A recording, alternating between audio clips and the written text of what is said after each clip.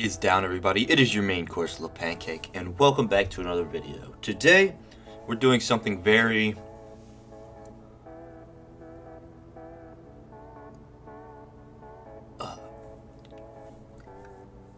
interesting is a word. We are going to be figuring out if high school is worth it.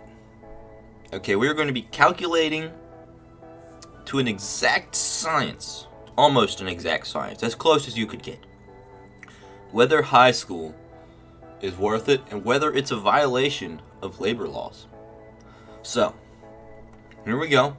We're going to figure it out. So, to start things off, of course, we have the average salary of a high school dropout at about 20 grand. High school graduate, $38,792 on average. Now, you look at that, you think, wow, that's a pretty big difference. There's no way high school will not be worth it, right?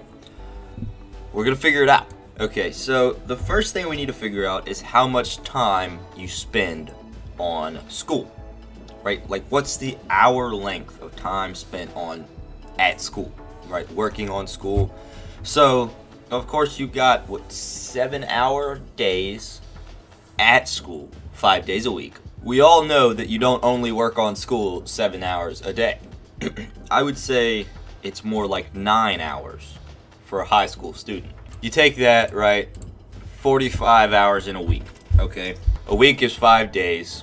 180 divided by 5 is going to be 36, so you're going to spend 36 weeks in school times 45 hours. So that turns out to be 1,620 hours a year. Multiply it by 4, 6,480 hours in your high school career. Now, this is an estimate, of course. You can't be exact because everyone's different. You know, everyone's going to have different classes with different homework loads and different times of year and stuff like that. Now, we need to figure out the difference between the amount of money you make as a high school dropout and as a high school student in your life. We're going to say 65 is where you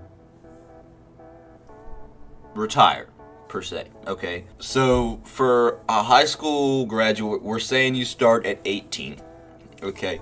You start at 18 till 65, so 65 minus 18, so you're going to work for 47 years. 47 times 38,792. $1,823,224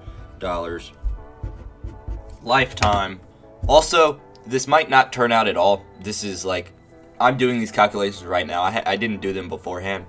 So I might be completely wrong in my assumption that it's a violation of labor laws, but we'll figure it out. So now, a high school dropout, you're going to be working from 14. So you're going 65 minus 14. Because we're saying you didn't go to high school at all, right? So 14. So you're working for 51 years times 20,241. So you're making substantially less. You're making $1,032,291 in your life. Okay. Yeah, I can already tell this is not going to work out the way I planned. So now let's find the difference. 224 minus 291. So there's a difference of $790,933. To figure out how much of an hourly wage we technically make at high school, we need to divide this by 6,480.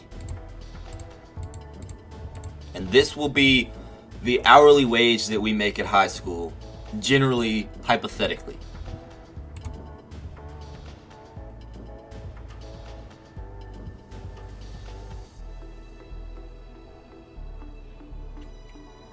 Well, I'd say high school's worth it then. I wasn't expecting that, I'm gonna be honest. So theoretically speaking and hypothetically speaking, you're making $122 an hour in high school. I find that very interesting, actually. I'm glad I did this. If you also found it interesting, you know, of course, smash like. Let me know any other ideas of something you'd like me to kind of like dive into like this, you know? Kind of like figure out, work through mathematically. Because this was This is an idea I thought of like a week ago. With my calculations, school, high school, is worth it. Yeah, don't drop out. Don't drop out. Don't. It's not worth it, according to statistics and math. You know, that's just me. That's just me. So, yeah, thank you guys so much for watching. Have a wonderful day. Don't drop out of high school. And I will see all y'all later.